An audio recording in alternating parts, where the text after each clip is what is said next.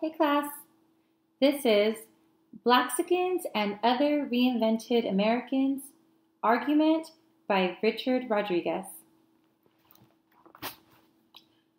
There's something unsettling about immigrants because they chatter incomprehensibly and they get in everyone's way. Immigrants seem to be bent on undoing America. Just when Americans think we know who we are Protestants, culled from Western Europe, are we not? The new immigrants appear from Southern Europe and from Eastern Europe.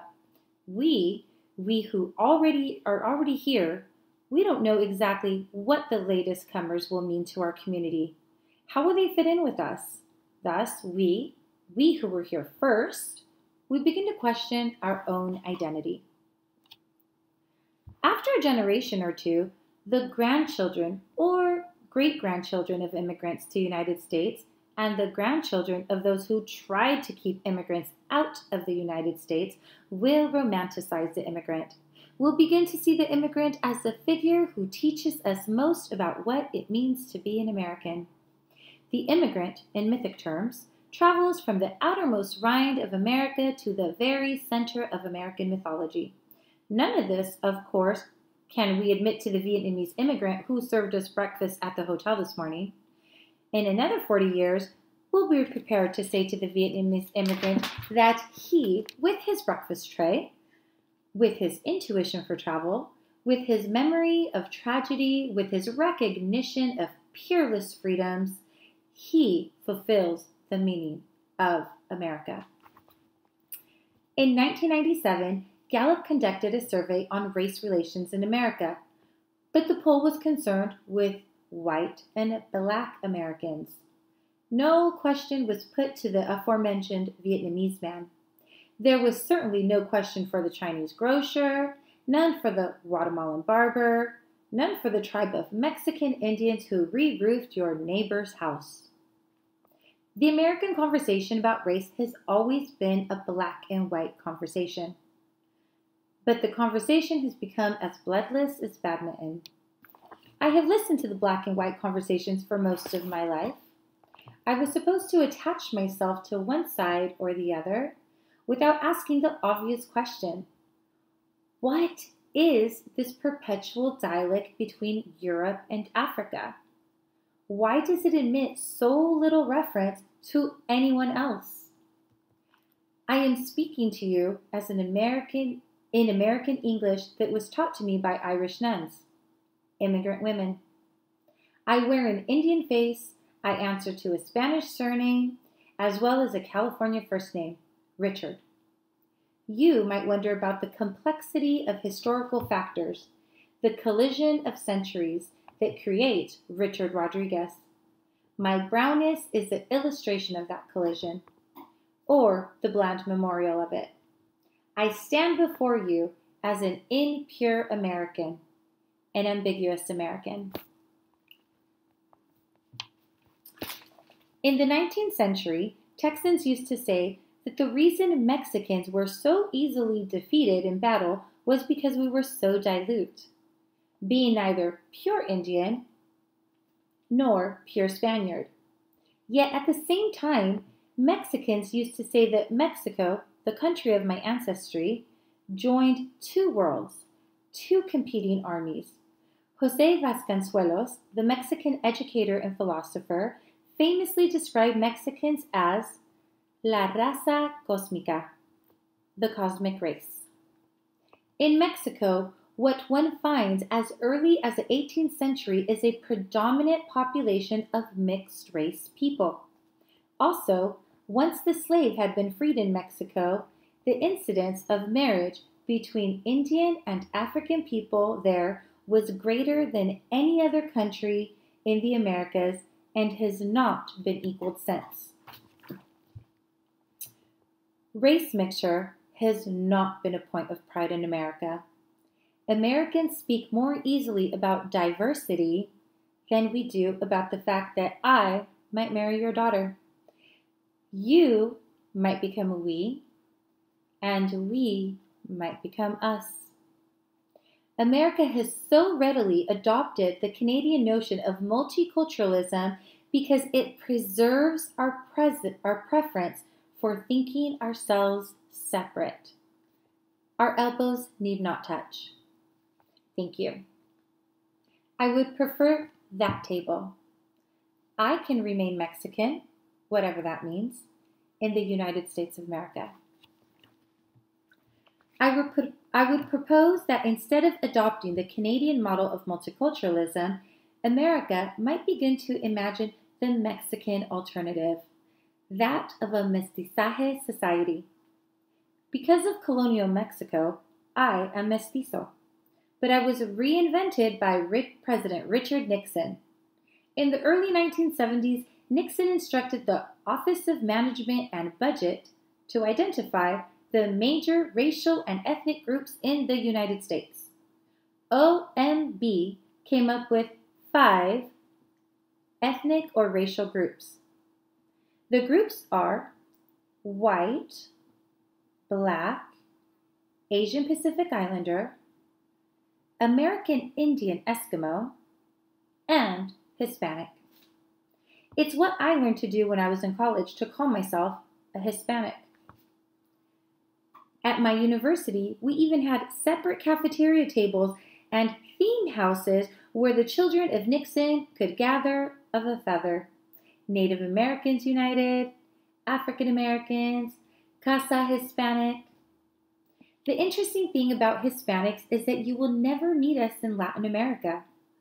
You may meet Chileans, Peruvians, and Mexicans. You will not meet Hispanics. If you inquire in Lima or Bogotá about Hispanics, you will be referred to Dallas, for Hispanic is a gringo contrivance, a definition of the world according to European patterns of colonization. Such a definition suggests I have more in common with an Argentine Italians than with American Indians. That there is an ineffable union between white Cuban and the mulatto Puerto Rican because of Spain. Nixon's conclusion has become the basis for the way we now unorganize and understand American society. The Census Bureau foretold that by the year 2003, Hispanics would outnumber Blacks to become the largest community minority in the United States. And indeed, the year 2003 has arrived, and the proclamation of Hispanic ascendancy has been published far and wide. While I admit a competition does exist, in America between Hispanics and Black people, I insist that the comparison of Hispanics with Blacks will lead ultimately to complete nonsense. For there is no such thing as a Hispanic race. In Latin America, one sees every race of the world. One sees white Hispanics, one sees Black Hispanics, one sees brown Hispanics, who are Indians, many of whom do not speak Spanish because they resist Spain. One sees Asian Hispanics. To compare Blacks and Hispanics, therefore, is to construct a fallacious equation. Some Hispanics have accepted the fiction. Some Hispanics have too easily accustomed themselves to impersonating a third race, a great new third race in America. But Hispanic is an ethnic term. It is a term denoting culture. So when the Census Bureau says by the year 2060, 1/3 of all Americans will identify themselves as Hispanic, the Census Bureau is not speculating in pigment or quantifying according to actual historical narratives, but rather it is predicting how by the year 2060, 1/3 of all Americans will identify themselves culturally. For a country from a community from blood and color, the new circumstance of so large a group of Americans identifying themselves by virtue of language or fashion or cuisine or literature is an extraordinary change and a revolutionary one. People ask me all the time if I envision another Quebec forming in the United States of the large immigrant movement from the South. Do I see Quebec forming in the Southwest, for example? No, I don't see that at all. But I do notice that Latin American immigrant population is as much as 10 years younger than the U.S. national population. I notice that Latin American immigrant population is more fertile than U.S. national population. I see the movement of immigrants from south to north as a movement of youth, like approaching spring, into a country that is growing middle-aged. I notice immigrants are the archetypal Americans at a time when we, U.S. citizens, have become post-Americans, most concerned with subsidized medications. I was at a small apostolic assembly in East Palo Alto a few years ago, a mainly Spanish-speaking congregation in an area along with freeway near the heart of the Silicon Valley. This area used to be Black East Palo Alto, but it's quickly becoming an Asian and Hispanic Palo Alto neighborhood. There was a moment in the service when newcomers to the congregation were introduced. Newcomers brought letters of introduction from sister evangelical churches in Latin America. The minister read out the various letters and pronounced the names and places of origin in the community. The congregation applauded, and I thought to myself, it's over. The border is over. These people were not being asked whether they had green cards. They were not being asked whether they arrived here legally or illegally. They were being welcomed within a new community for reasons of culture. There is now a north-south line that is theological, a line that cannot be circumvented by the U.S. Border Patrol. I was on a British Broadcasting Corporation interview show, and a woman introduced me as being in favor of assimilation. I'm not in favor of assimilation any more than I am in favor of the Pacific Ocean or clement weather. If I had a bumper sticker on the subject, it might read something like, assimilation happens. One doesn't get up in the morning as an immigrant child in America and think to oneself, how much of an American shall I become today? One doesn't walk down the street and decide to be 40% Mexican and 60% American. Culture is fluid. Culture is smoke. You breathe it, you eat it, you can't help hearing it. Elvis Presley goes in your ear, and you cannot get Elvis Presley out of your mind.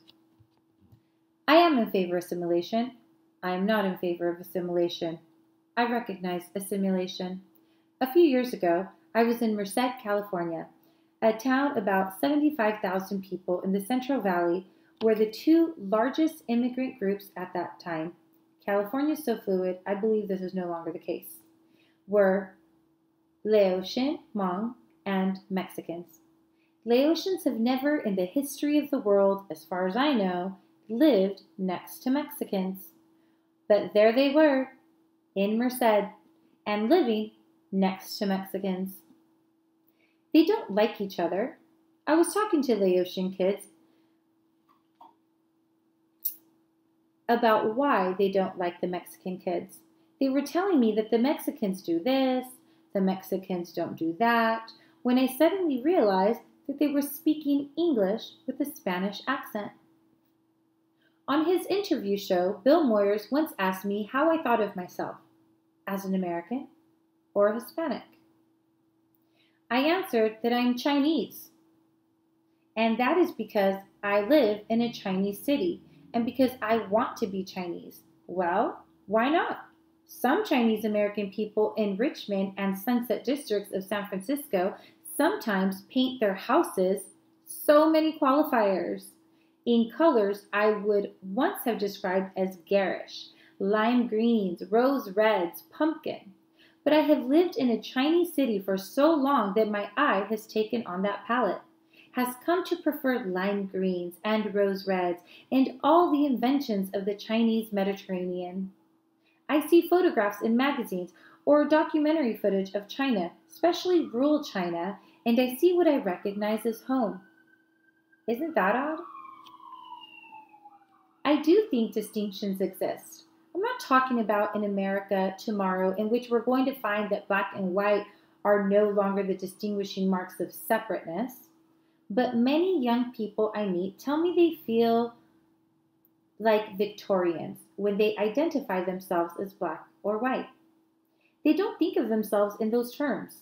And they're already moving into a world in which tattoo or ornament or movement or commune or sexuality or drug or rave or electronic bombast are the organizing principles of their identity. The notion that they are white or black simply doesn't occur. And increasingly, of course, one meets children who really don't know what to say what they are. They simply are too many things. I met a young girl in San Diego at a convention of mixed-race children, among whom the common habit is to define one parent over the other, black over white, for example. But this girl said that her mother was Mexican and her father was African. The girl said, Blaxican. By reinventing language, she is reinventing America. America does not have vocabulary like the vocabulary of the Spanish Empire evolved to describe the multiplicity of racial possibilities in the New World. The conversation, the interior monologue of America cannot rely on old vocabulary, black, white. We are no longer a black-white nation. So what myth do we tell ourselves? The person who got closest to it was Karl Marx. Marx predicted that the discovery of gold in California would be more central to the event to the Americas than the discovery of the Americas by Columbus, which was only the meeting of two tribes, essentially, the European and the Indian. But when gold was discovered in California in the 1840s, the entire world met. For the first time in human history, all of the known world gathered. The Malaysian stood in the gold fields alongside the African, alongside the Chinese, alongside the Australian, alongside the Yankee. That was an event without parallel in world history and the beginning of modern California. Why California today provides the mythical structure for understanding how we might talk about the American experience, not as biracial, but as the recreation of the known world in the new world. Sometimes, truly revolutionary things happen without regard. I mean, we may wake up one morning and there is no black race. There is no white race either. There are mythologies, and as I am in the business, insofar as I'm in the business at all, of demythologizing such identities as black and white, I come to you as many cultures. I come to you as Chinese. Unless you understand